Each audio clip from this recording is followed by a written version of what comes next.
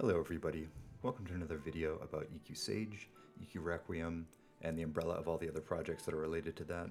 Today I'm introducing a new sub-project called EQNexus. This will be the file distribution manager for EQRequiem once the servers launch publicly, and it's an in-game patcher that makes sure the files are up to date for a server, and also allows for different custom servers to have separate files with one base ROF2 installation. So this is up on GitHub, and it's all open source. It's for EQ players. They would go to the release section and download a few files and throw it in the EQ directory. And for server operators, if they want to opt into this functionality as well, I'll be demoing that here in a second. And people can locally develop this as well. So I'm just going to pop into EQ and kind of go from there.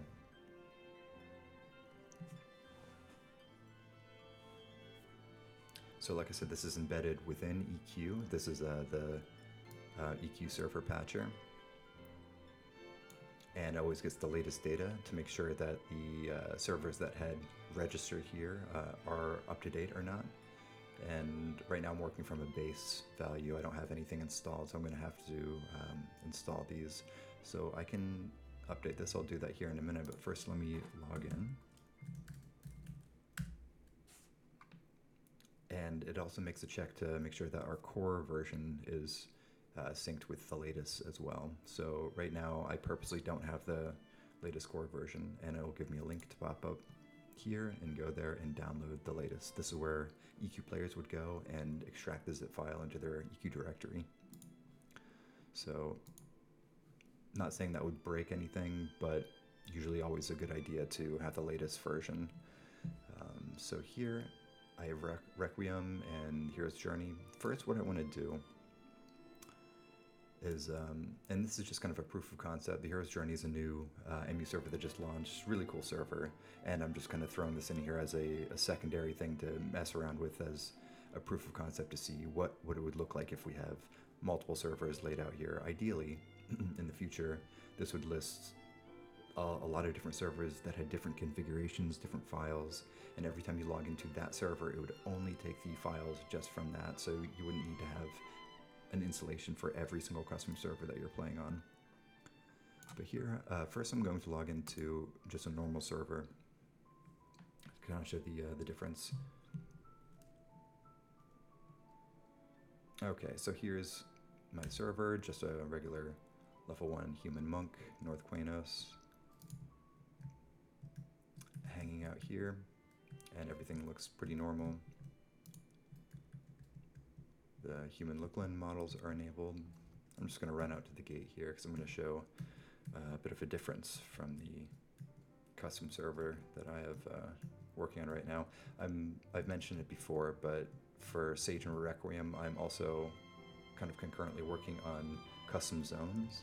So I'm going to be editing the Quanos zone and Quanos Hills and adding a new zone as well. I'll show that off here in a sec for how those are actually backed by files. Okay, so I'm here in Quanos, everything's pretty normal. And now if I want to go back and log into my custom server, I have this listed out here as dev. Give that a shot, and it'll let me know right away that my patch files are out of date. I haven't even downloaded them yet, so I can go ahead and do that. And open those files. So it's got some custom files. These are the work in progress custom files I have for Requiem. It's got a custom version of Quanos, North Quanos, and Quanos Hills, and a configuration file as well.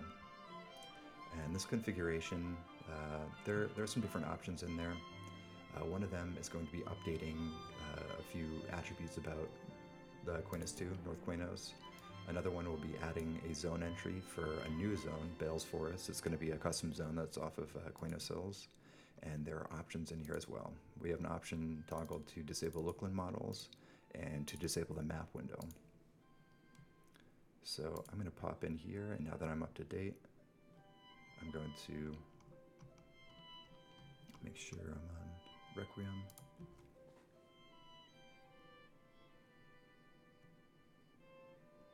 And I got my custom splash screen here. Pretty much any file that's in the EQ directory can be served as a custom file for a custom server. So splash screen, UI files, spells, spell data, string files. So here we'll see that the North Quanos has been changed to Quanos City, and the local models are disabled just for the server. So I can go ahead and log in, and you'll see that this is North Quanos, but it's my custom version. It looks a little haggard right now. It's just some really rough proof of concept I'm doing in Blender, just doing some terrain modification and also setting some custom objects in here too. It doesn't look great, but I'm just kind of testing things out. So we have a custom zone just for the server right here that will only load when I'm on the server.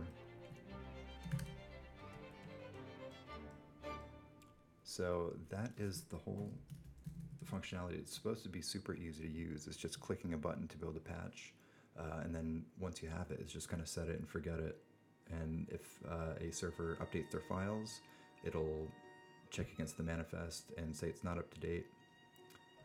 Or if someone tries to modify their files, like say let's go in here and say I want to try to disable that map window, false.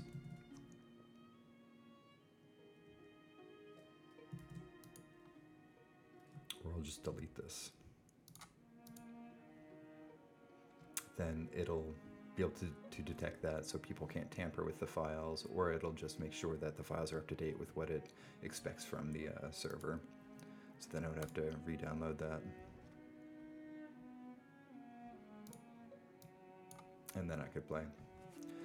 But this is it, and I am considering this an official kind of pre-release, alpha release here, and anybody interested to test this out, please reach out or just go ahead and download it. The Requiem server, it's launched right now for dev. It doesn't really have anything real backed behind it. You can kind of mess around. It's just really, it's only there for testing purposes right now, but anybody can log on if they want to. That's totally fine.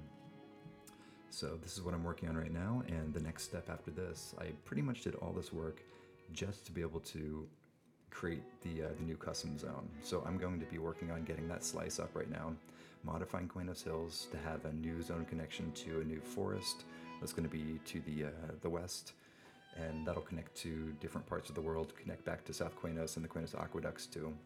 So that's going to be a work in progress. Might have that done by the end of the year, and until then, yeah, just I'll keep everybody updated. This is something I've kind of had my head down on for the last month or so, but it's in a good place, and I'm going to keep working and getting Requiem in good shape. All right, everybody, take it easy.